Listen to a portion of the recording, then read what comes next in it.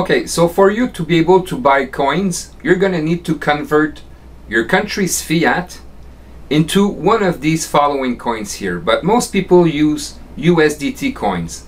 The USDT is what we call a stable coin. It's the closest one to the US dollar. So if you want to trade $1 for $1, for example, USDT is your best alternative. Now, in order to buy crypto, all you need to do is click the Buy Crypto tab. You could buy with credit card in some countries, not all of them. But if you cannot buy with your credit card, most of the time you could do it through P2P trading. So P2P trading is bank transfers basically.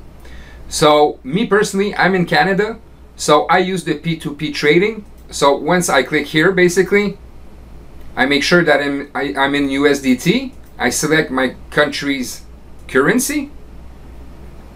I enter the amount of money. So for example, I could want to buy $1,000 Canadian and convert it to USDTs. And the payment option in my case is Interact Transfer. It's basically a bank transfer. But again, this here goes with your country currency. So when you're going to select your country currency, whatever is available for you to use is going to be here. So in my case, as I said, I was using e-transfer. So here, for 1 USDT, I would need to pay $1.25 in this case.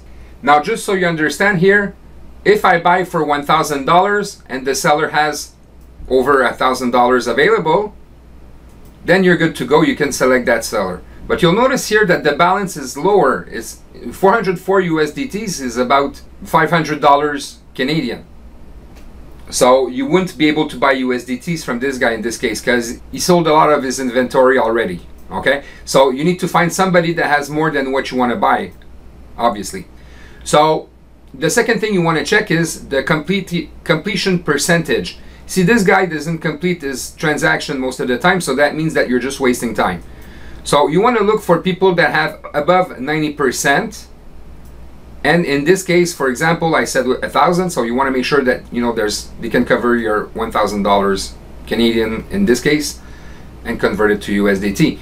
So here, this guy made 120 orders and 100% completion. So he would be somebody that is trustworthy. So in this case, I would select this guy and go and buy my USDTs. It's as simple as that. Then you just need to follow the instructions that are here, depending on what selection of payment you want to work with. So buying crypto is as simple as that. Now, what makes it safe is that Binance is always going to be the intermediary between you and the person who sells you the USDTs. So this makes your transaction with them safe. You will never get scammed or lose money if you follow the proper instructions and do what I just showed you. Now again, the payment method could be different from one country to the other. The banks are different from one country to the other. But what you need to understand here is that every time you want to buy crypto, you make sure you first select your currency, then your method of payment, and obviously how much you want to buy in your own currency. And from there, you just need to follow the instructions. So it's as simple as that to buy crypto. And when you're going to have USDT, that's when you're going to be able to buy coins. And I'm going to show that to you in the next video.